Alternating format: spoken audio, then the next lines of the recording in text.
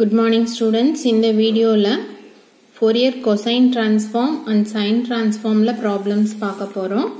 Parunga, find the Fourier cosine transform of e power minus ax, comma a greater than 0. இப்போ Fourier cosine transform கண்டுபிடிக்கணும். இதுதான் Fourier cosine transform ஓட formula. இந்த formulaல f of x இருக்கிற இடத்துல e power minus ax போட்டிருக்கிறோம். Then a greater than 0 அப்படிங்கிறதுனால a வந்து நெகட்டிவ் வேல்யூவா இருக்காது. So பாசிட்டிவ் வேல்யூ அப்படின்னு சொல்லியிருக்காங்க. லிமிட் வந்து கொசைன் டிரான்ஸ்ஃபார்ம் ஓட லிமிட் எப்பவுமே 0 to infinity. அதை தான் இங்க எழுதியிருக்கோம். தென் இந்த டேர்முக்கு டைரக்டா நம்ம ஃபார்முலா எழுதிடலாம். இதோட ஃபார்முலா என்னன்னா a by s square plus a square. இந்த ப்ராப்ளம் வந்து 2 மார்க்ல ரிப்பீட்டடா கேட்டுட்டு இருக்காங்க. ஸோ பார்த்துக்கோங்க, ஜஸ்ட் ஃபார்முலா அப்ளை பண்றோம், அவ்வளவுதான். இன்னொரு சிம்பிளான ப்ராப்ளம் பாருங்க. Find the Fourier sine transform of x in the limit 0,1, 2 minus x in the limit 1,2. இதுல Fourier sine transform ஓட ஃபார்முலா எழுதியிருக்கேன். Fourier sine transform ஃபார்முலால f of x க்கு வேல்யூ சப்ஸ்டிட்யூட் பண்றோம். integral over 0 to 1 ல x, integral over 1 to 2ங்கிற லிமிட்ல 2 minus x. இப்போ வந்து Bernoulli formula apply பண்ணணும். uவை வந்து x ன்னு எடுத்துக்கணும், dv வந்து sin sx ன்னு எடுத்துக்கணும். பாருங்க, ரெண்டு இன்டகிரேஷன் தனித்தனியா இருக்கனால ரெண்டு u டேர்ம் நான் எழுதியிருக்கேன். dvங்கிற டேர்ம் ரெண்டு டேர்முக்குமே காமன். ஸோ அதை சென்டர்ல எழுதிட்டு uவை டிஃபரன்ஷியேட் பண்றோம், 1 கிடைக்குது. அதுவே இந்த uவை டிஃபரன்ஷியேட் பண்ணோம்னா -1 கிடைக்குது. தென் எந்தெந்த டேர்மை கம்பைன் பண்ணுவோமோ அதுக்கு இடையில லைன் போட்டுட்டு ஃபார்முலால இருக்கிற பிளஸ் மைனஸ் சைனை எழுதிக்கிறோம் இங்க. அப்பதான் வந்து நம்மளுக்கு எப்பவுமே நெகட்டிவ் சைன் மிஸ் ஆகாது.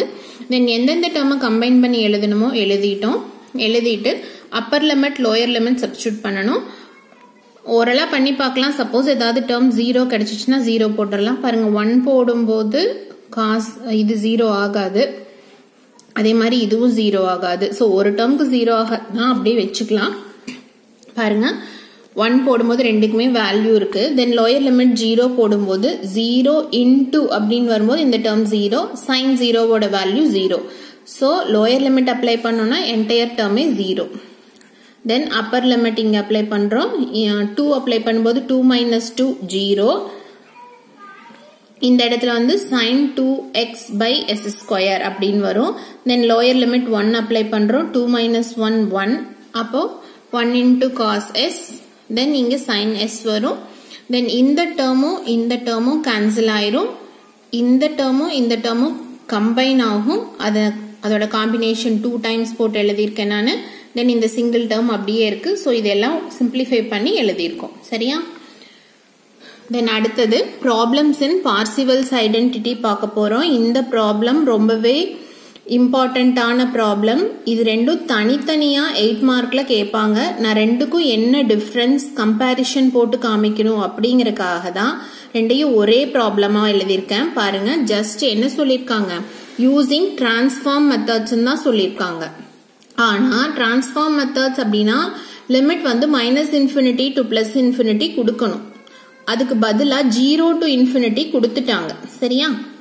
அப்ப 0 to infinity கொடுத்தாங்கன்னா அது வந்து ஹாஃப் ரேஞ்ச், அதாவது பர்டிகுலரா கொசைன் டிரான்ஸ்ஃபார்மோ அல்லது சைன் டிரான்ஸ்ஃபார்மோ தான் நம்ம அப்ளை பண்ணணும்.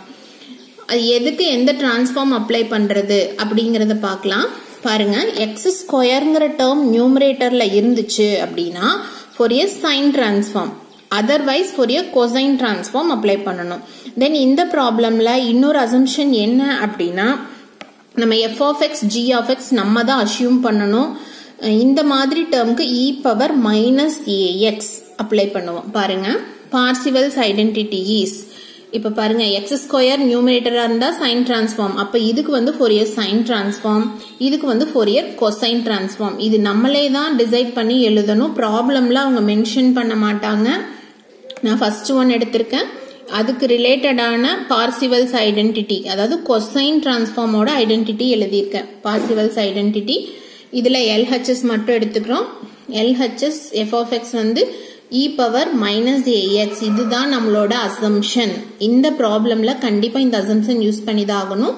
இதுல Fourier கொசைன் டிரான்ஸ்ஃபார்ம் இந்த டேர்முக்கு எடுத்தோம் அப்படின்னா f of x இருக்கிற இடத்துல e பவர் மைனஸ் ax.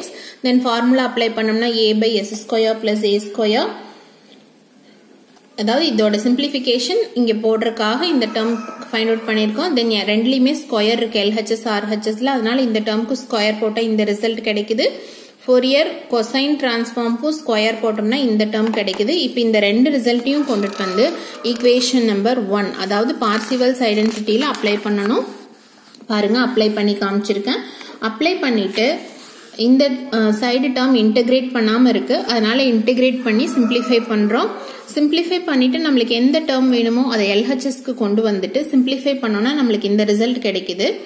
இந்த ரிசல்ட்ல எஸ் இருக்கிற இடத்துல எக்ஸ் மாத்தி எழுதுறோம். எஸ்ங்கிறது ஒரு டம்மி வேரியபிள், அதனால சப்ஸ்டிடியூஷன் மாத்தினாலும் எந்த சேஞ்சும் வராது.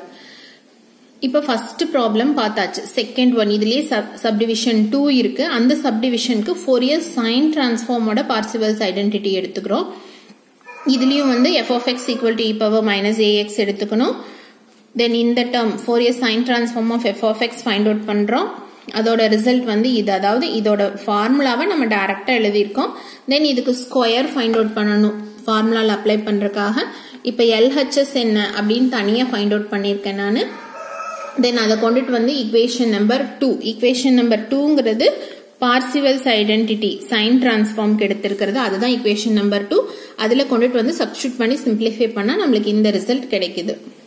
சோ இப்ப இந்த ரெண்டு ப்ராப்ளம்க்கும் என்ன டிஃபரன்ஸ் அப்படின்னா, மேல நியூமரேட்டர்ல எக்ஸ் ஸ்கொயர் கொடுத்திருந்தாங்க அப்படின்னா ஃபோரியர் சைன் டிரான்ஸ்ஃபார்ம், அதுவே நியூமரேட்டர்ல எக்ஸ் ஸ்கொயர் இல்ல அப்படின்னா ஃபோரியர் கொசைன் டிரான்ஸ்ஃபார்ம். சரியா?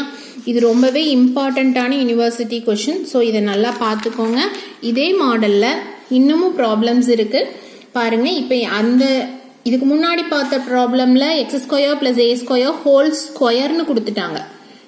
ஆனா இங்க ரெண்டு டேர்மா ஸ்பிளிட் பண்ணி கொடுத்திருக்காங்க. அப்ப என்ன பண்ணணும்னா f of x g of x ரெண்டு டேர்ம் யூஸ் பண்ணணும். தென் நியூமரேட்டர்ல எக்ஸ் ஸ்கொயர் இல்ல அப்படின்னா ஃபோரியர் கொசைன் டிரான்ஸ்ஃபார்ம் யூஸ் பண்ணணும். ஸோ இந்த ப்ராப்ளம்க்கு ஃபோரியர் கொசைன் டிரான்ஸ்ஃபார்ம் யூஸ் பண்ண போறோம். பாருங்க பார்சிவல்ஸ் ஐடென்டிட்டி இப்போ இந்த மாதிரி எழுதணும். Modulus of f of x whole square அப்படின்னு அந்த ப்ராப்ளம்க்கு எடுத்திருந்தோம். இங்க வந்து f of x into g of x எடுத்திருக்கோம். பாருங்க f of x equal to e power minus ax எடுத்து சிம்பிளிஃபை பண்ணா நம்மளுக்கு இந்த ரிசல்ட் கிடைக்குது.